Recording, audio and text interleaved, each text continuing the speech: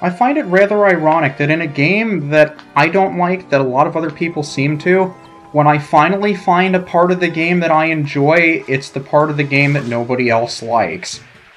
Hello guys, this is UniversalGiant, welcome back for more of Let's Play Super Mario Sunshine.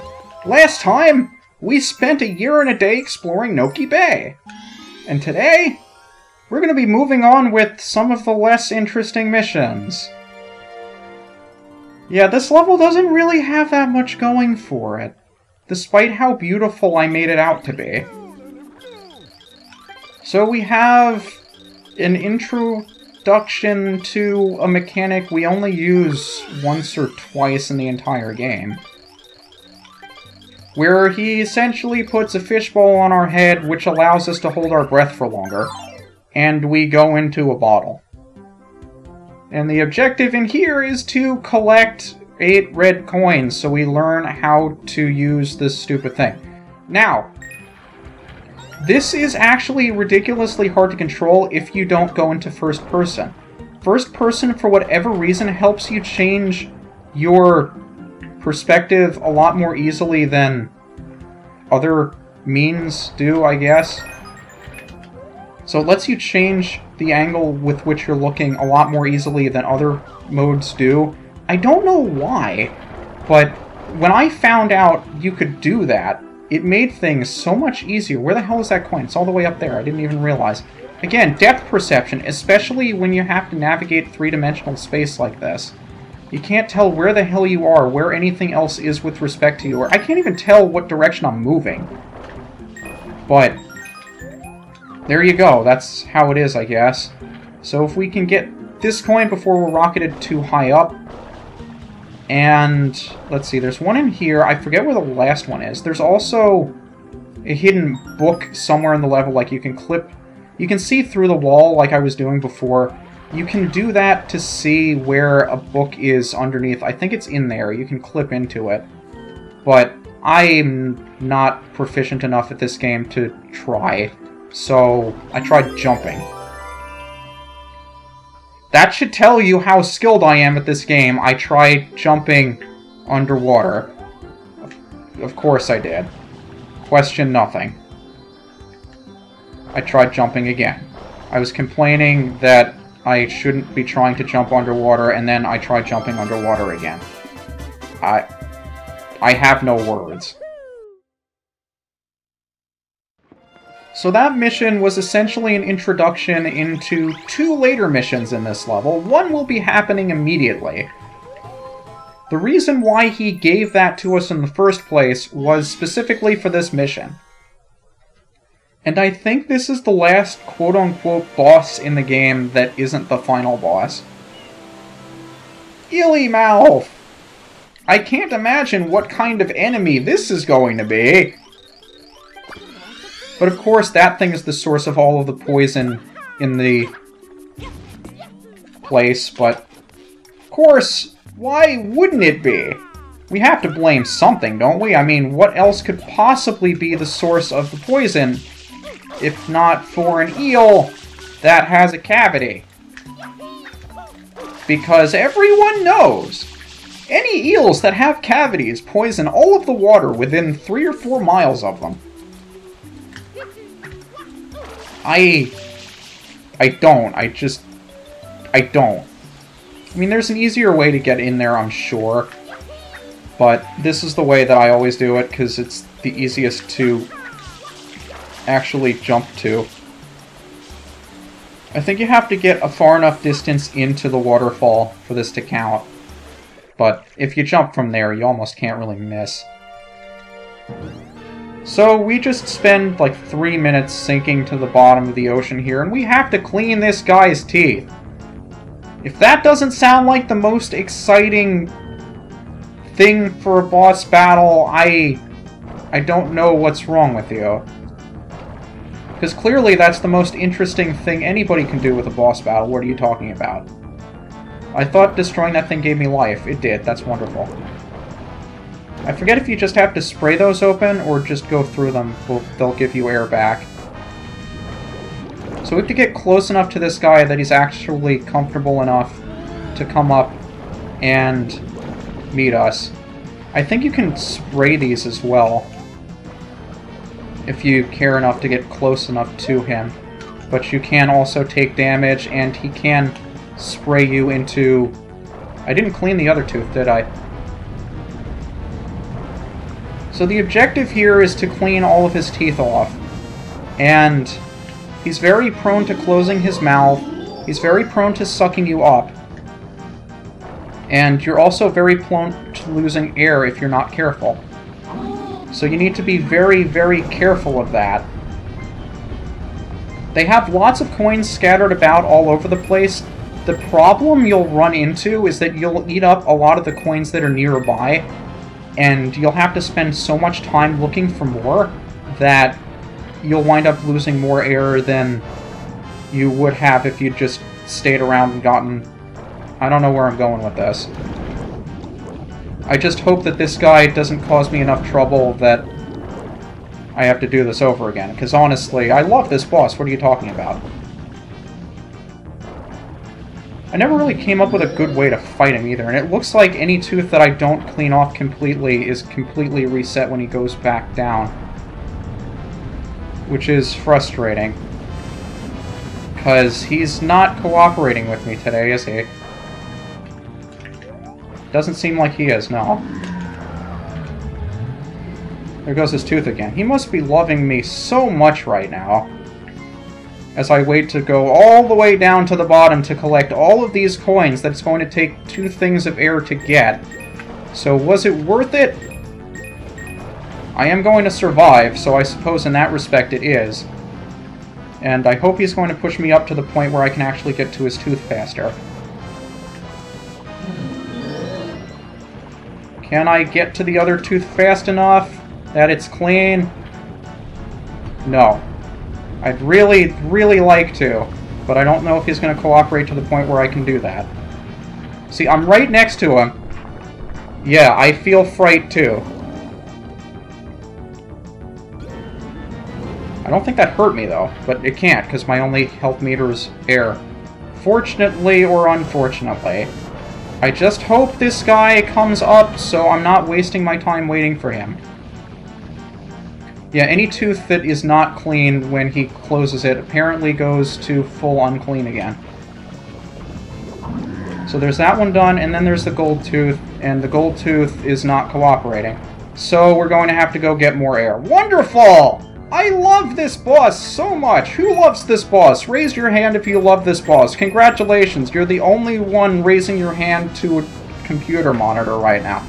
How do you feel? Hopefully stupid. Probably from liking this boss. But if you don't feel stupid from liking this boss, you can now feel stupid for being the only one raising your hand. Can I at least face him to the point where I can clean his tooth off? Thank you. So now when he goes back down, he should give us a free refill of air. Unfortunately... Oh, I actually got the cutscene skip. Holy shit. Normally when you do that, it starts you all the way back up at the top. But if you take damage just before the cutscene starts, you don't have to wait all that time to go back down. I was honestly not expecting to get that skip. I wasn't even going to explain it. You know, for however much of a train wreck that boss was, I'm at least happy I was able to salvage the skip. So Il Piantissimo, who's had enough of him by now? Although I think we only saw him once. Right? Gelato Beach? I'm pretty sure that was the only place we've seen him up to this point. So, he's back. Everybody loves him. If you don't love him, there's something wrong with you. Like me, I don't love him, and there's definitely something wrong with me. So we have to race him all the way over there, but all the water is nice and clean now.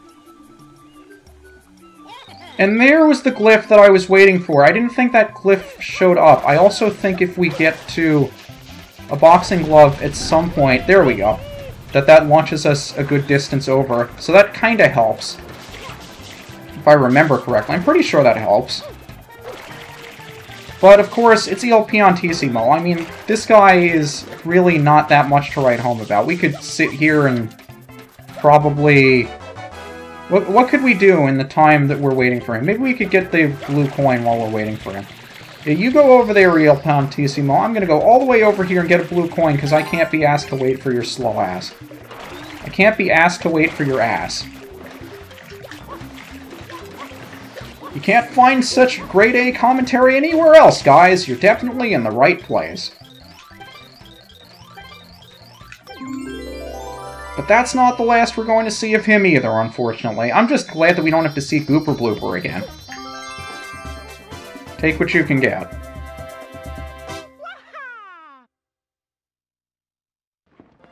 Now, how many missions have we gone through in Noki Base so far?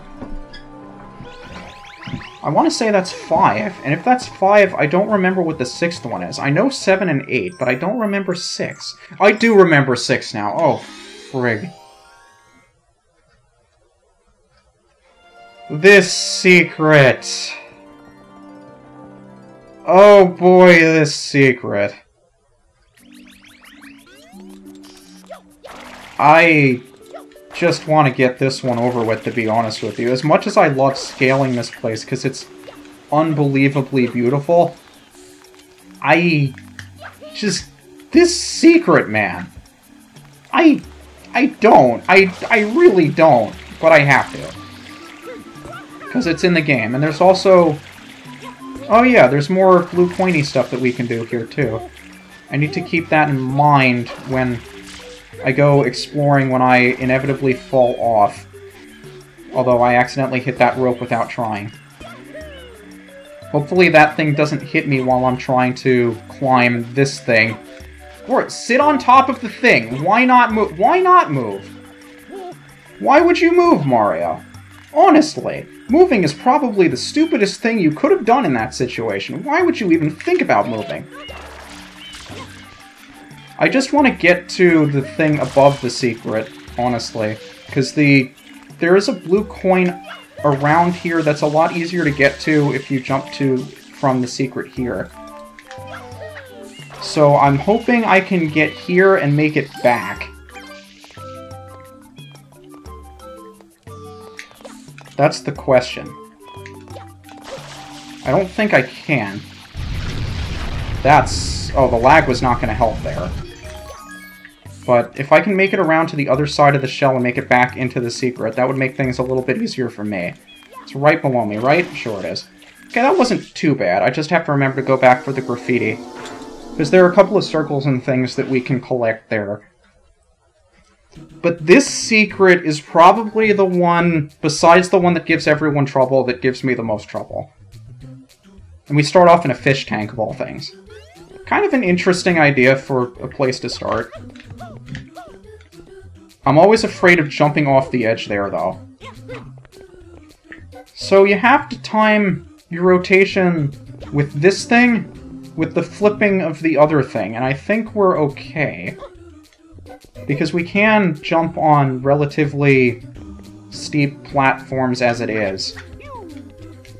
It's just that some of these platforms are annoying to jump to. Not these, necessarily. And I think we could skip a portion of it if we just jump up to the rope up there. But I am not good enough at the game to do that, so I'm going to be taking it nice and slow, even though I probably don't have to.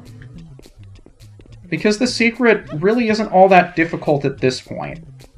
It will get more difficult as we go. Just, do I dare jump on the ramp to my left? Or do I just jump straight up here? I do like the wall kicking section up here, though. It's nice. When you can properly execute a wall kick, it's probably one of the most satisfying things for me to do in a Mario game. Properly execute wall jumps like those. And it's a really nice mechanic when it's programmed properly. And I think of all the things in Sunshine they got right, the wall kicking is really, really nice. I want to say I had more difficulty with it in Mario 64 because the original N64 controller did not register, or did not fully register a directional, or didn't fully register a direction from the original N64 controller for whatever reason, it never gives you 100% left, right, forward, back, which is why you see a lot of people who run GoldenEye run using the C-stick for movement as opposed to the control stick. I think that's the only reason why wall kicking was annoying, because I see everybody else that plays it on the Virtual Console doesn't really have an issue with movement in Mario 64, so I'm guessing that's the reason why. But we do have a couple of blue coins to get in there, and I do have to do the red coin shine in the secret as well. I'm thinking I'll just do the few blue coins that I saw around here, and then once I'm satisfied with all the blue coins I found, I'll skip ahead to the secret. I didn't realize I was doing Shadow Mario, though. I forgot I actually got the shine. Well then, I guess we're doing Shadow Mario. I hope you don't mind. I really hope you don't mind. I guess we're saving what I said for later, then. Where did he go? Oh, you're right there. That's wonderful. Can I spray you down? No. I was really hoping. He's not dead yet, though, is he? You can't cut me a single... Where did you wind up? He's over there. And he's going to be climbing the ruins just like we've done before. So it gets kind of irritating. And by kind of irritating, I mean really irritating. But hopefully we can get him up this platform.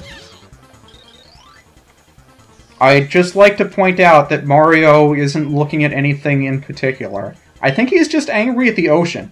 Curse you, ocean! I won't forget this! And that... I guess that's the end of this one. I'll start the next one with the mission that I said I was going to do. This is UniversalGiant! And look forward to wasting time looking for blue coins at the start of the next video. See you then.